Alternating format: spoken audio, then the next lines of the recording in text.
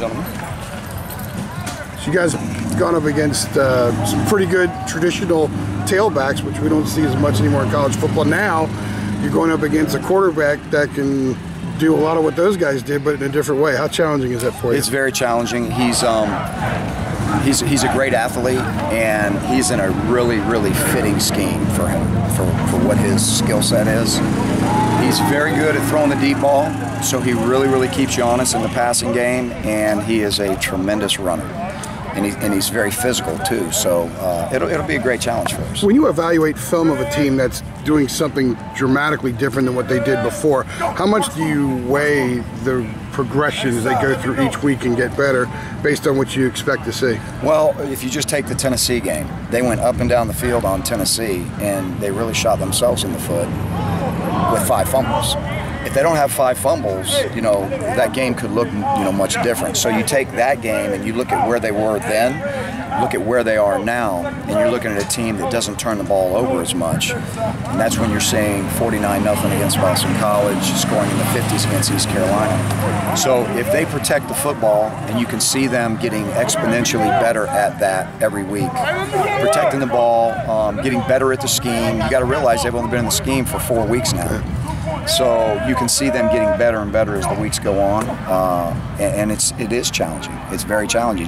Not just the fact that they've got some really good players at very critical positions, key positions, but the scheme is challenging as well. When you went through the film, what did you like best, and what frustrated you the most from this weekend? It was. If you go back and you point out the positives, we're at the end of the 3rd quarter and we've given up 14 points.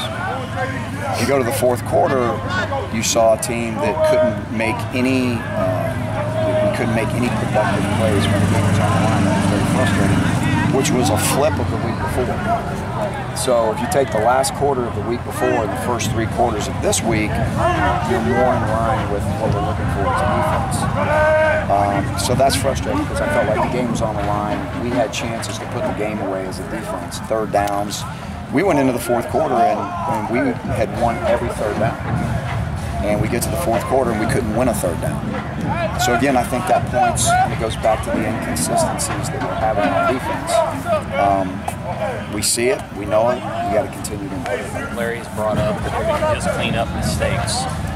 You would see fireworks from our team is kind of what he expressed to us. And I think he was talking about both sides of the ball, but is there a certain thread with the defensive mistakes you see? Is it assignments? Is it as simple as not doing the assignment? It's still a mixture, and that's what's frustrating. It's still a mixture of a guy here or a guy there.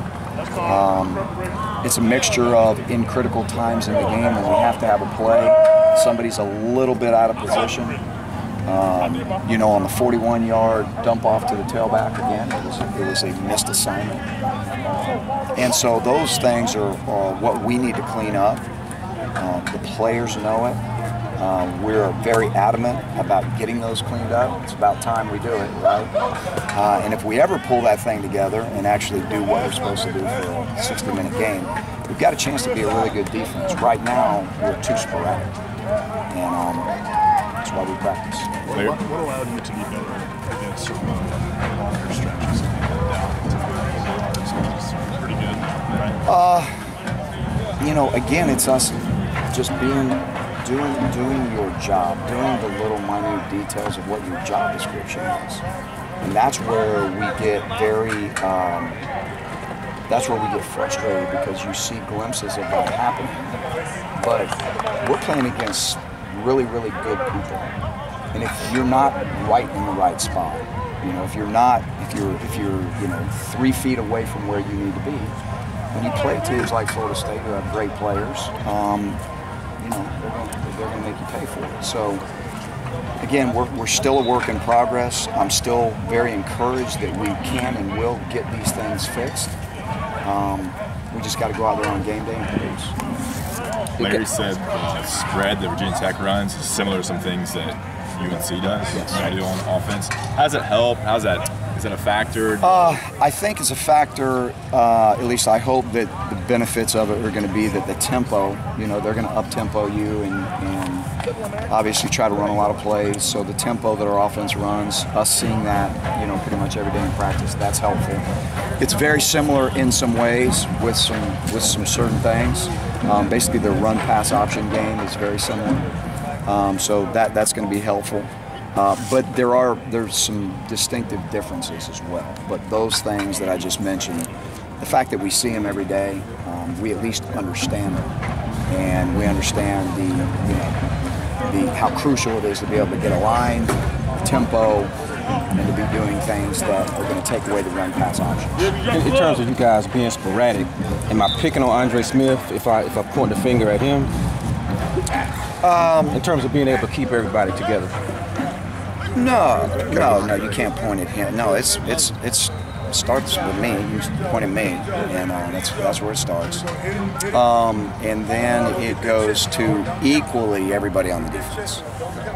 Equally spread the wealth, because it's equally everybody. Let me ask you this way: if you had to bring up Shotman and Shaquille here, would you still have the same problems with being sporadic? I don't know. I mean, that's a real hard if question. I will say this, that there's definitely experience issues. There is. You can't deny that there's a lot of guys out there that haven't played a lot, and there's a lot of youth out there, and a lot of times some of the problems or some of the issues that pop up are used in many cases dealing with young guys. It's not an excuse, it's just the reality of it. So again, I think the more experience you have, Jeff Schottmer played a lot of football before he ever came. We could move him on a Wednesday to a different position, and he could do it because he's experienced a lot of football. These guys will one day be at that point. They're not now. And that's what we have to live with right now. And we're going to have fun trying to get better and improve, and we really feel like we can and will. And it's time that happens.